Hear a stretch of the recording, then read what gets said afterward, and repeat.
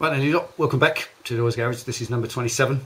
We're going to crack on today with some rods along the tailpiece and put the sitting bit in, the bit that I put my fat ass on, so that it's nice and strong and sturdy and it follows the right lines, so it'll be a nicely contoured seat when it's done. Quite important really, because it's the comfort of the bike and I do intend to ride it for a lot of years. It's not for sale, it's just going to be a constant ride, winter time and so on, so it's got to be right. So today is the ergonomics of the seat, getting the curvature right for mon derrière, and try not to set fire to it. Stick around, stay tuned, let's see what happens. Right, the thinking today is going to be to try and do the piece that goes, Helga is going to do the bit that goes across the seat here. And as I said just now, it's quite important because this is a sculpturing part of the bike that's going to make the seat either comfortable or, if I cock it up, not comfortable. And I've already put hopefully the frame in place so that I can bring the next series of rods. I've got to put 6 or 8 rods across here, across this centerpiece for the strength, and then brace them so they don't move or separate. And this stuff, I've got, actually that's the last one of the 2-foot pieces that went across the clothes dryer. All I've got left now is the 6 long ones, which are this size. And rather fortuitously, these are 1/4 inch. If you look at the difference there, you can see straight away that's 1/4 inch, that's 3/16. So that is thicker, which in some ways, as that's going to be for the sitting on bit, is a technical term, did you like that? That's going to be thicker and stronger, and that's good. Right, cut the first length in. It's going to sit in the centre there. That's a case of popping it in the centre, but I think I need a bend just about there, so it's got to have a little curve in it. And I've left it over length at the back, just by about 10 mil, because obviously curving it will shorten its length. So there's no use cutting it to length perfectly, then putting a bend in it and find out it doesn't reach. Thinking ahead. I think the bend wants to start pretty much straight away. Be about a 30-degree bend, I reckon, just to give that curve from about there.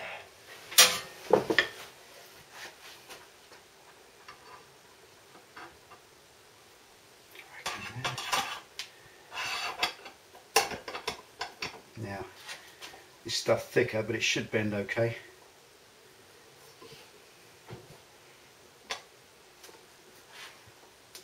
Yeah, it's fine.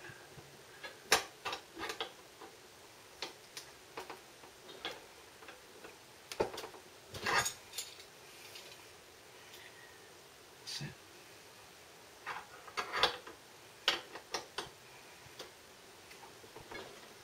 Certainly not tougher to bend, and it's thicker.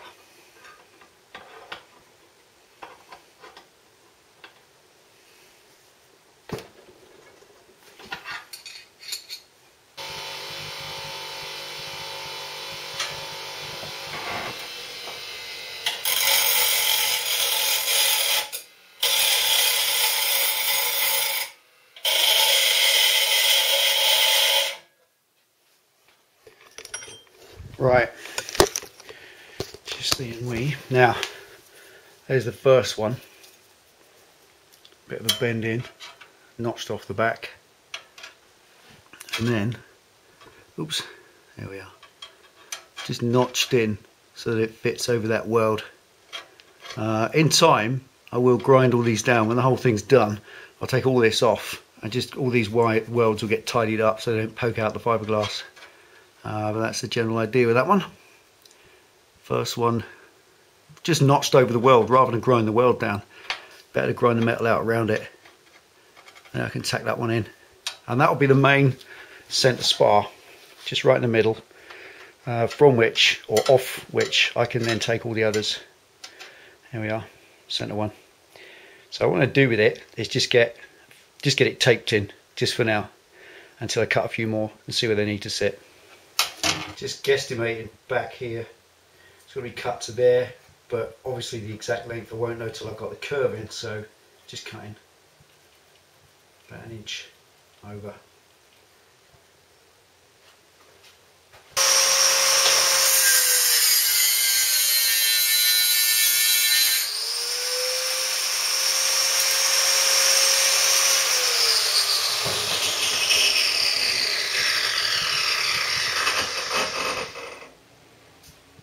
cut another one exactly the same length for the other side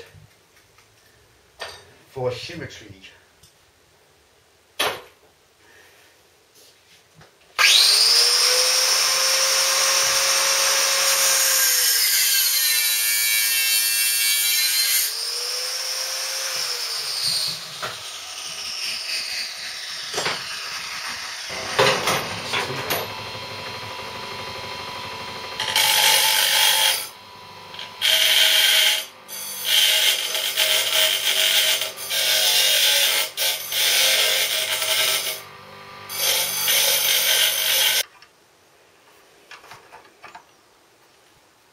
On a soft, gentle bend in that from about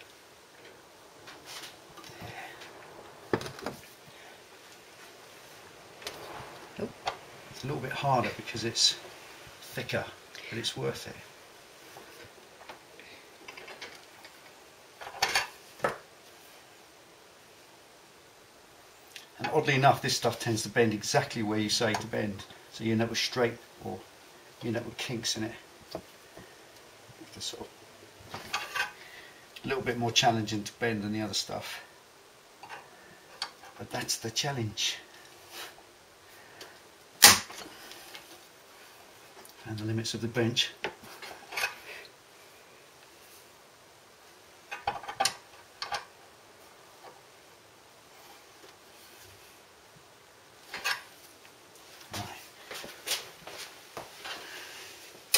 As it's kind of trial and error, rocking it up, seeing what it looks like. Right, and the profiles on the right. Cut the ends at a chamfer, just so they fit the curvature of that rib. You get a nice butt end on them. There's nothing like a nice butt end. So, there it is.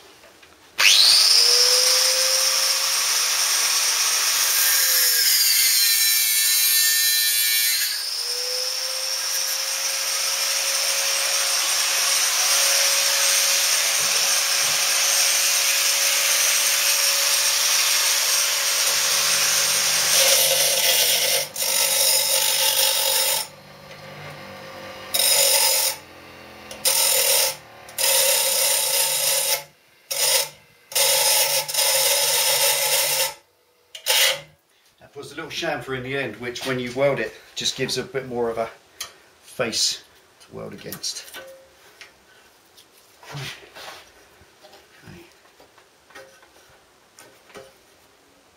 Okay, so I'll take these in now so they're permanently in place, and then I can measure the next ones, the next 1, 2, 3, 4 off that. Start again. Right, just cutting them all in at once, putting the little bends in them to get the curve right. That curve that way, and that way is kind of a double plane curve. Down to the final nitty gritty of the shape now. You had to say that? Say what? Nitty gritty, I did. Nitty gritty? Yeah. Why can't you say it? What does it mean? It just means the bottom line, doesn't it? Oh right, yeah. Oh yeah, you're not allowed to say that, are you? No. It's a bit like you smoking a fag in the garage, isn't it? Right, it's going to mark where, roughly where the curve needs to be, where the nitty gritty of the bend is going to be. You're in so much trouble. Right. I'm always in trouble. Oh yeah, it's just the depth that varies. I know that. Right. Between about there and there. Put a little bend in there. It makes your eyes go funny looking at that. It does, doesn't it? My eyes are funny anyway. Who said that? What? Who said what? Oh, you're deaf as well. Hey? Is it Mr. McGee, isn't it? Mr. Who? Is it Mr. McGee? Or Mr. Magoo? Mr. McGee! Mr. McGee was the reporter that used to chase the Hulk, wasn't he? Don't make me angry, Mr. MAGEE. You don't like me when I'm angry. I tend to bend metal rods. Right, let's see if that's shit. Whether it works. Probably too much of a bend in that one. Yeah, way too much. Right, got the curve in the right place. Just need to relax it off a bit. Honestly, you shouldn't pay attention when you're watching cartoons, honestly. It's childish.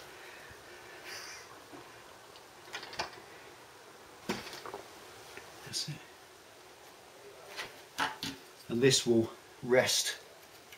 This particular one will rest on the frame on there, which is cool. I'm a bit proud.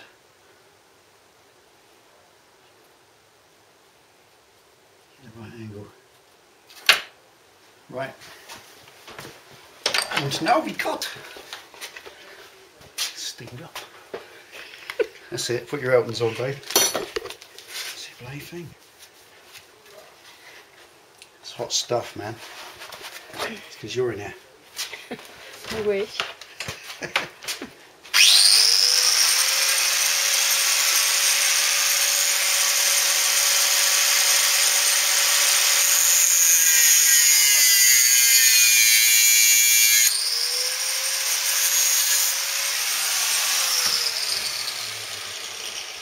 Things I do. Hey? The things I do. Yeah, but let's not go into that. That was in a former life.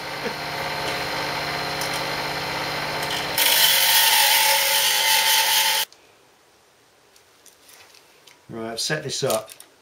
As I said at the beginning, got a wet chamois leather. This is a synthetic chamois, one of those rubber ones, and it's quite thick and it's wet. It's really damp, so that will damp because it won't catch fire then, and also it will stop any sparks going down into the wiring and fusing them together. So there's going to be a little bit more welding than before on this. 4 inch to that side. Obviously the spine centre one, let's cock on, is going to be the sort of defining centerpiece, and then that will define the width or the place all the others go from there. So getting this right is quite important. Just taking the time to measure it up, get it straight, and then just tack it. Once things are tacked, they're in place, and then you can move them. You can't move them around.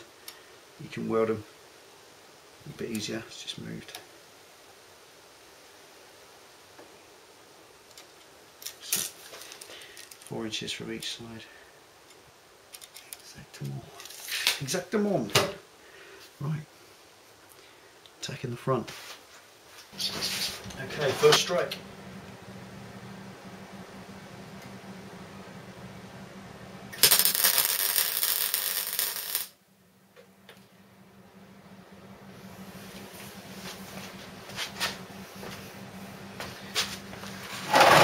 This side. Okay, I'll see you.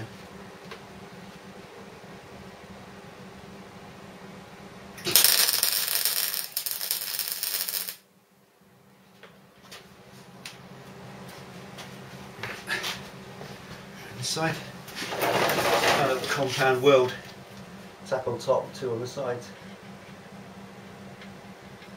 Okay, guys.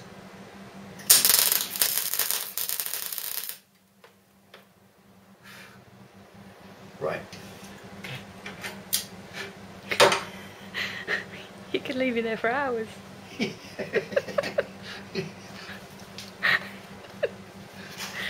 Shh, everyone, don't tell Penny we've gone.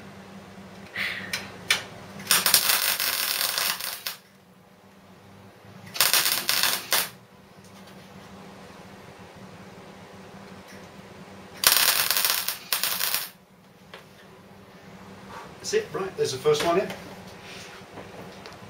Cool off. First one. Alright, there we are.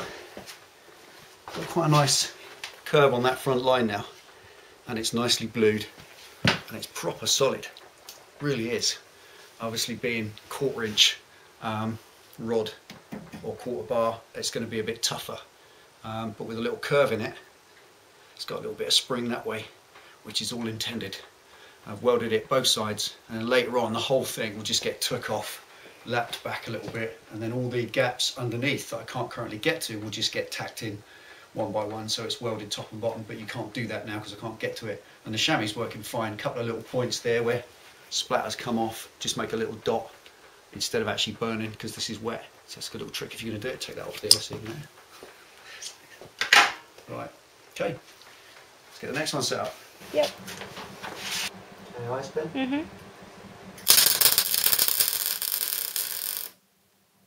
It's splattery. Close enough. That's better.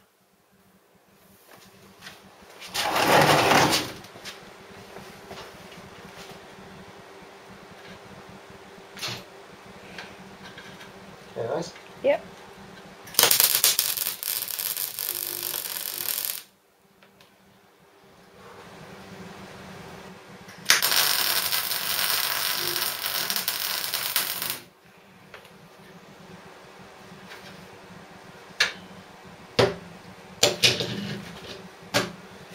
This side.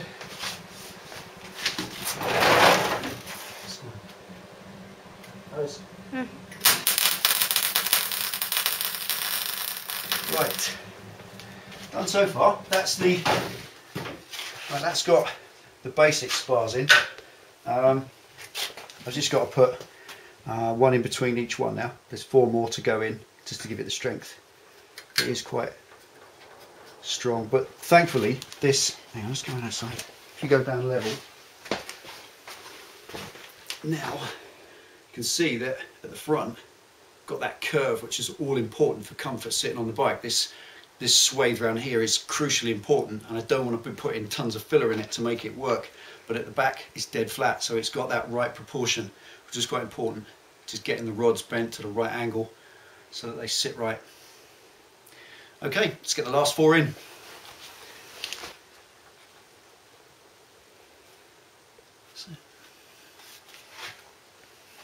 Almost there. Takes ages to set it up because you can't sort of unweld it once it's banged in place.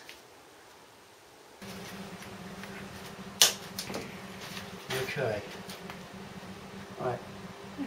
Under ice pen? Yep.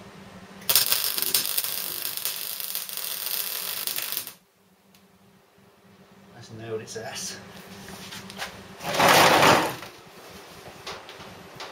This side.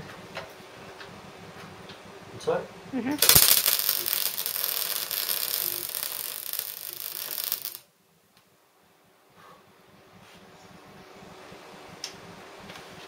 Inside?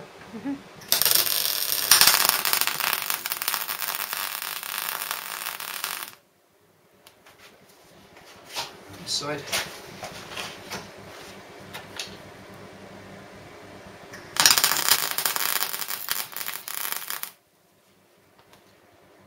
Excellent. There we go.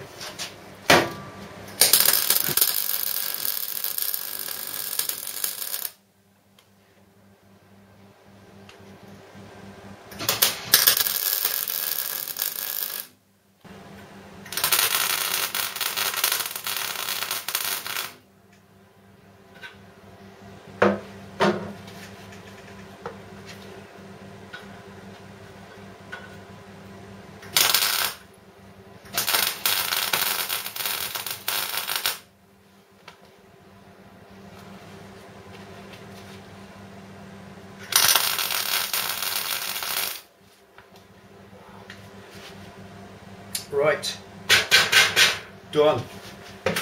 That's that bit.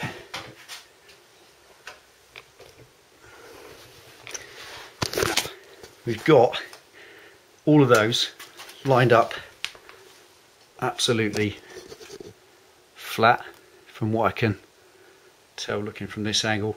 They're pretty much flat right across to give a nice flat seat.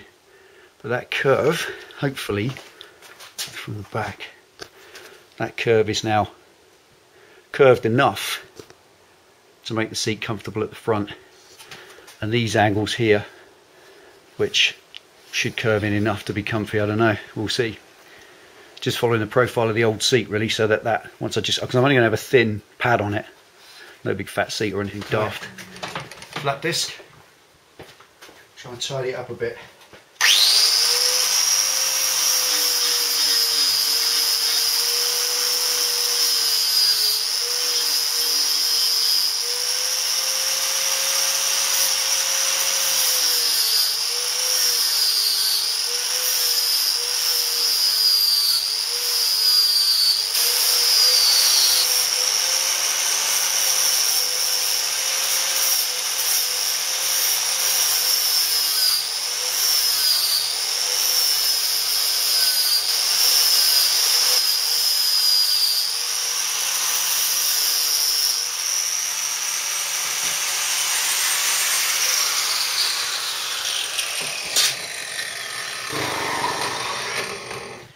Radio.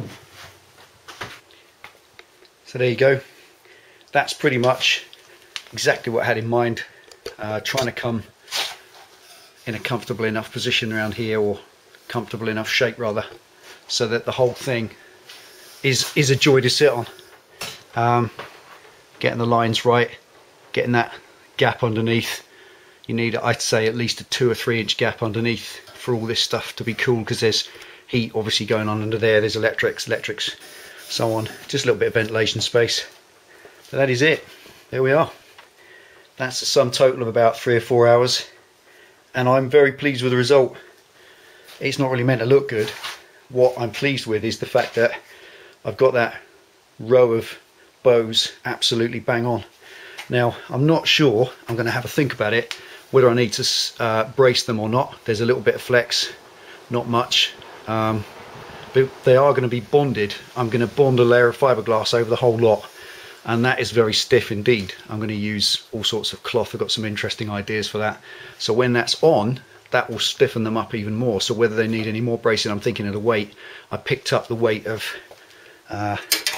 6 of these things, and it's a good 6-7 kilos on its own. So I don't want it to be too heavy. I know there's enough metal in there, and now all I can concentrate on is getting the tail piece done, the back end. But that for now, just turning out what I wanted to create, which was a proper tail section curve that can be strong, curved, comfortable, ergonomic to sit on, and so on. That's been a success, I think. So there we are, another one in the bag. So there we go, that's been number 27. Thanks for watching, much appreciated.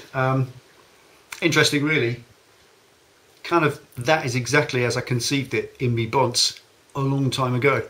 And it seems to be very easy to produce what I'm thinking, and it works. It just takes time, get it all lined up, getting all the bends right and the curves right. But it's done, there we are, that's the next one. And the final part, I'm hoping, I haven't said this too obviously yet, I did set aside 3 months for this project, and that includes the front end, but it's failed miserably. I'm on part 27, 11, 12 weeks now, almost 3 months is up, and I've only still done the back end. So what I'll be doing, as soon as this back end is finished, it will be a case of get it back on the road, get it taxed, start using it again in the bad weather, keep the Triumph from becoming a bog donkey, and make it a rolling project as it used to be. This really is the only part that had to come off the road. It didn't have to come off the road for the front end. I can do that as it's going along. A weekend, I can take the front off, do the bits and bobs, and then ride it to work Monday. It's not a problem. I've got some cunning and some fun plans for the front, and they really don't need to come off the road, not strictly speaking, not like this anyway. So once this is done, I can push the next part of the project. If it is going to come off the road again and have a real surgery to the front, it will be in the new year, but for now it will just always have something going on after this is done. So there we are, that was number 27. Thanks for tuning in and watching Delboy's Garage. Appreciate your time, appreciate all your comments, keep them coming. Ride safe, see you next time.